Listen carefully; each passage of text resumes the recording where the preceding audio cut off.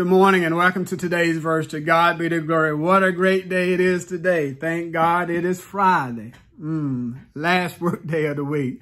To God be the glory. Today's verse, it comes to us from the book of Lamentations.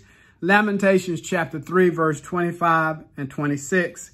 And it says this: The Lord is good to those who wait for him, to the soul who seeks him. It is good that one should hope and wait quietly for the salvation of the Lord.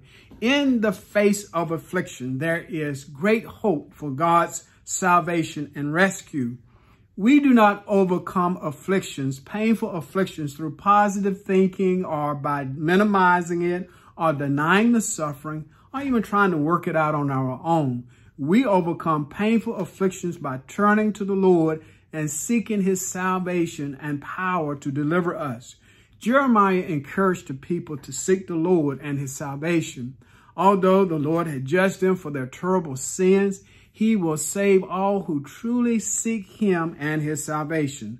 The Lord is good to all who truly put their hope in him. And listen, anything that is good is worth waiting for. How many of you know that?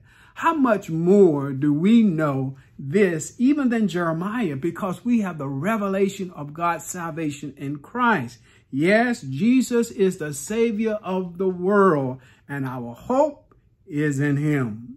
To God be the glory for the great things he has done. I pray that you would meditate upon this passage of Scripture, that it would be a word of encouragement to you as you go throughout your day. I pray that you would have a great day. Have a safe day.